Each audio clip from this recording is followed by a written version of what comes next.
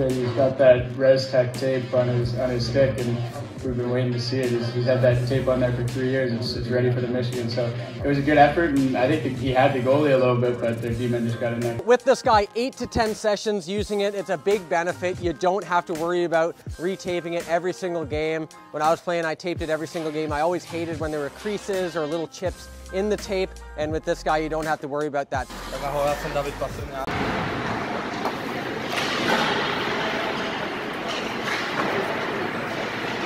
I don't use that much tape because I don't like taping my stick, so less is more for me. I'm gonna go carp on this one just because she has like a sticker, like she doesn't tape her stick. She doesn't use tape, she just uses a sticky on the bottom of her blade. I've never seen her tape job, so that's my suspicion. And when you shoot, it spins, it's like a bullet.